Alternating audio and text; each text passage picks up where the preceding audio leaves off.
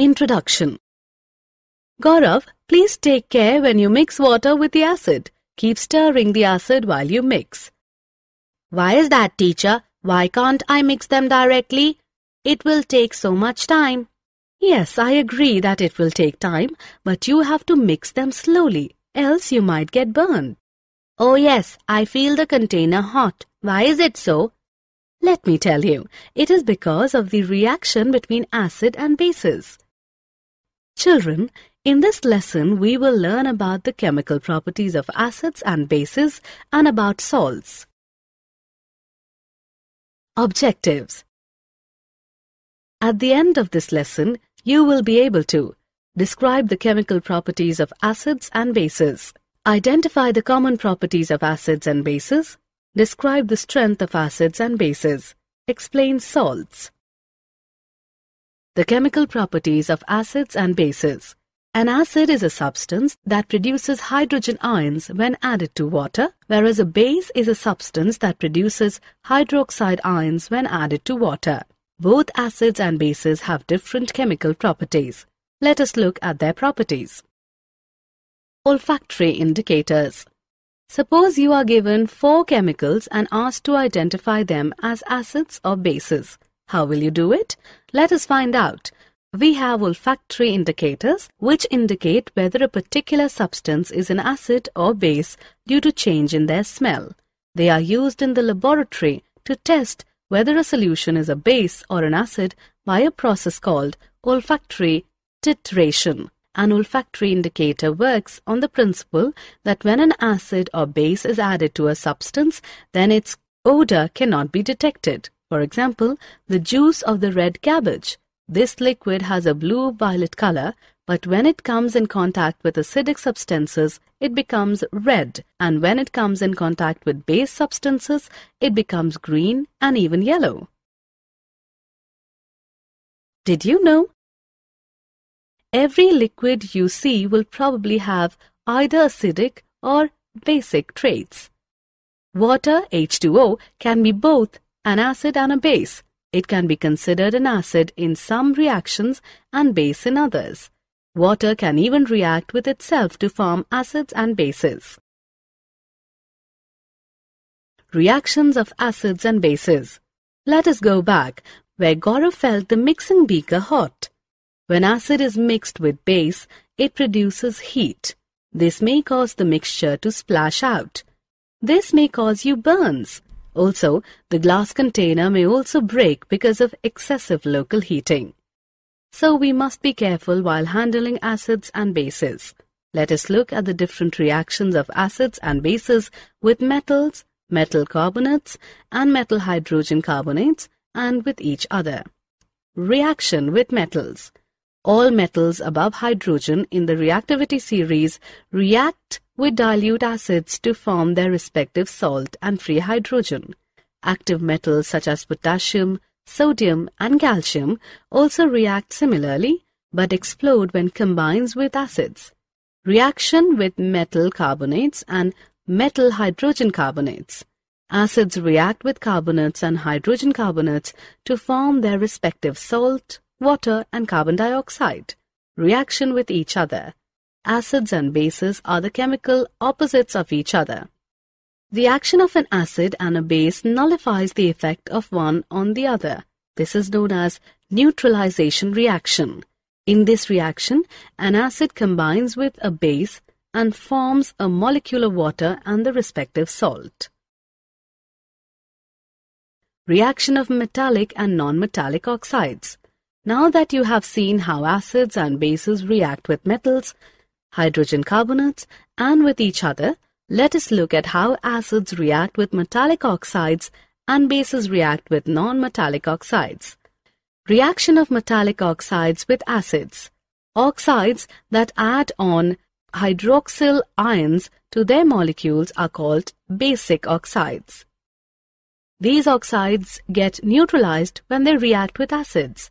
Acids undergo neutralization reaction with basic hydroxides to form salt and water. Reaction of non-metallic oxides with bases. The reaction of calcium hydroxide with carbon dioxide produces salt and water.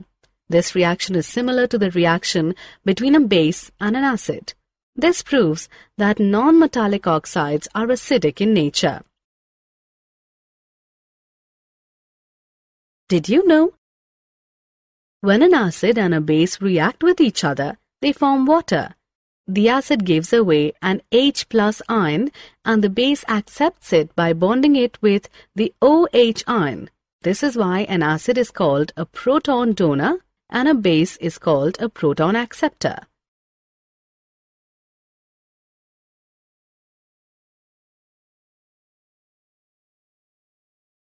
Reaction with water. When acids are mixed in an aqueous solution, they produce ions.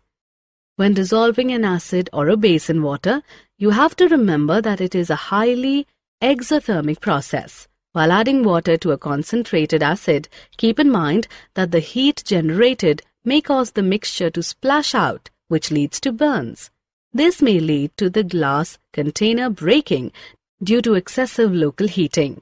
When you mix an acid or base with water, it results in decrease in the concentration of ions per unit volume.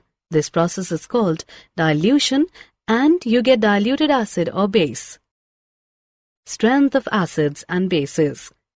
You need to use a universal indicator to find the amounts of ions present in a solution or to find out how strong an acid or base is. The universal indicator is a mixture of several indicators. It shows different colors at different concentrations of hydrogen ions in a solution. A pH scale is a scale of measuring hydrogen ion concentration in a solution. You can measure pH from 0, which represents very acidic, to 14, which represents very alkaline. Neutral elements have a pH value of 7. Did you know?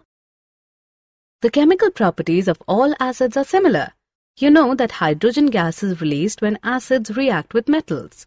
This proves that hydrogen is common to all acids. However, you need to find out if all elements that contain hydrogen have acidic properties.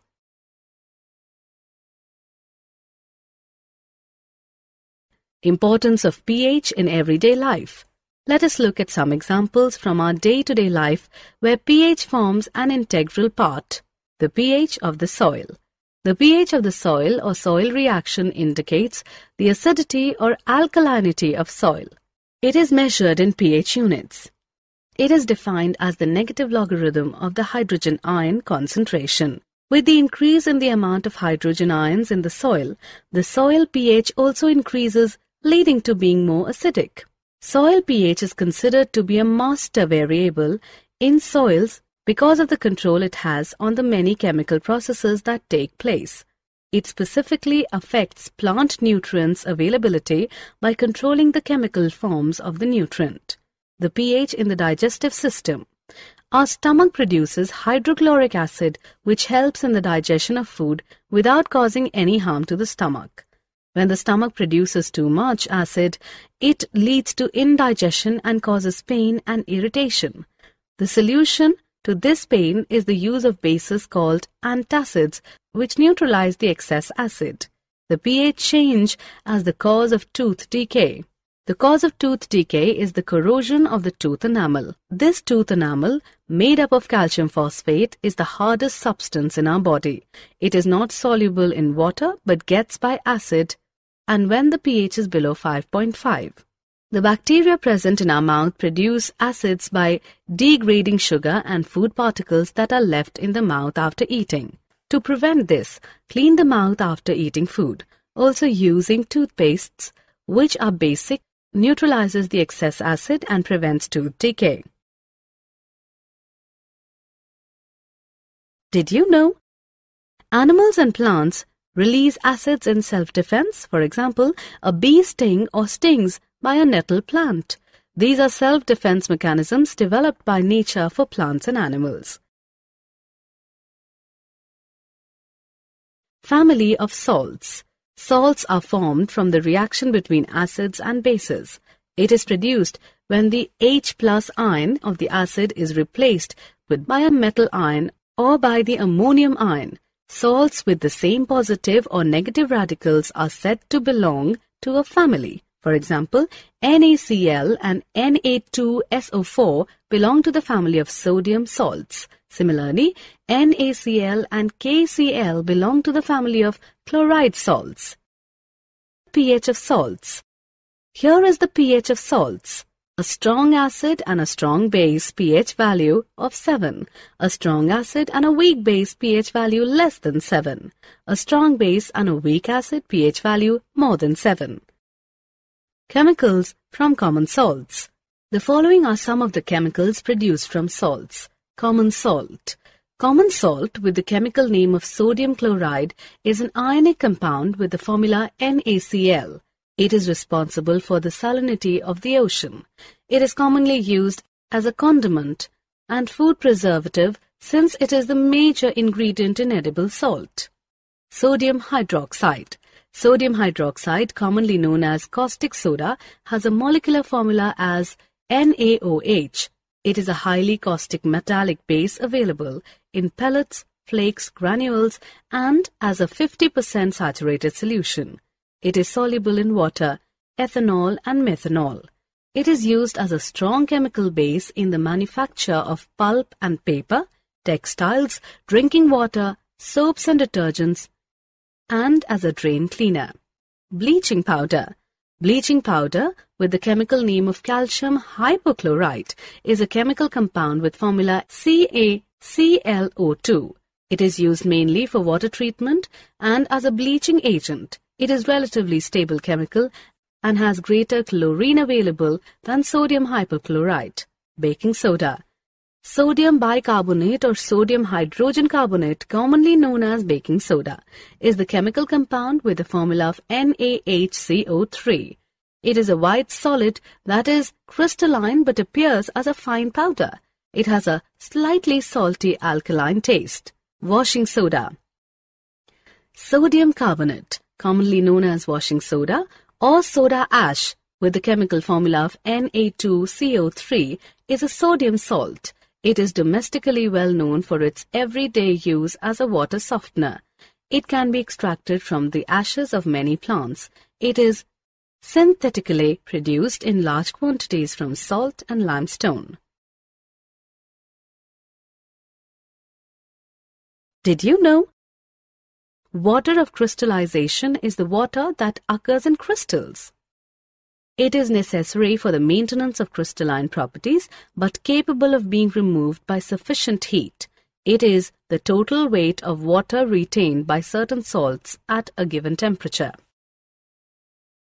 Summary.